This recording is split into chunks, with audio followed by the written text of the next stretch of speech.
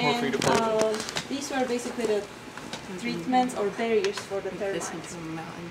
And we had an actual model for spreading for termite invasion written by one of the postdocs here in our statistics software. And so we applied it. We basically linked tangible landscape and this model, and allowed people to try different spatial configurations of the treatments and see how effective they were in stopping the termite infestation. So that was pretty fun. And again, they had a couple of tries so that they can learn actually from their mistakes.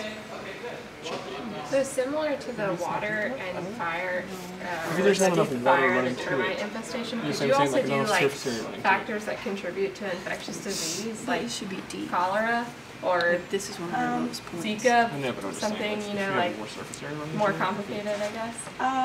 Yeah. Have you tried anything like that yet? Well, I mean, termite infestation is not easy. We did sudden oak death, which is again a plant disease, obviously, but we haven't done any infectious diseases for humans yet.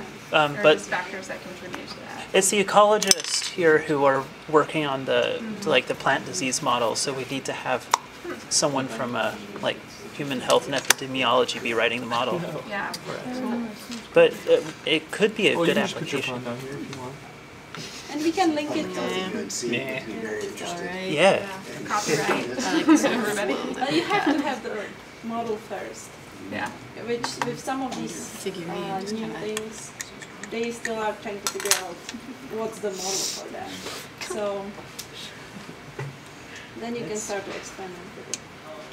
How popular is this technology? Like how many universities? So we know that on a couple of places they started to build it.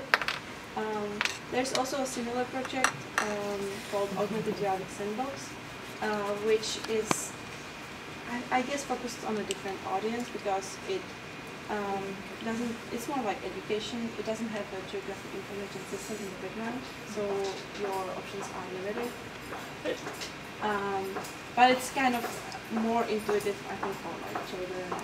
So they're using it for like geoscience education for elementary school students. The resolution's really coarse, but they have usually they have a fairly big sandbox.